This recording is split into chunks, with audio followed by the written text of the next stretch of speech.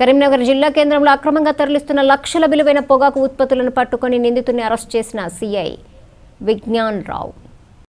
కరీంనగర్ 3వ థానా పోలీసులు తెలిపిన వివరాల ప్రకారం జగిత్యాల జిల్లా కోరుట్ల ప్రాంతానికి చెందిన ఓసీ యోధిన్ అనే వ్యక్తి గత కొద్ది రోజులుగా నిషేధిత పొగాకు ఉత్పత్తులను అన్ని జిల్లాల్లో ప్రధాన కేంద్రాలను అమ్ముతూ సొమ్ము చేసుకున్నారు. దీనిలో భాగంగా ఆదివారం రోజున కరీంనగర్ ఆర్టీసీ వర్క్షాప్ ప్రాంతంలో కొన్ని దుకాణాల్లో పొగాకు ఉత్పత్తులను అమ్ముతున్న వడియుద్దెన్ను 3వ థానా సీఐ విజ్ఞాన్ రావు ఆధ్వర్యంలో పోలీసులు వలపని పట్టుకున్నారు. అతని వద్ద నుండి 3,50,000 రూపాయల విలువైన పొగాకు ఉత్పత్తులను స్వాధీనం చేసుకుని కేసు నమోదు చేసి రిమాండ్కు తరలించినట్లు తెలిపారు.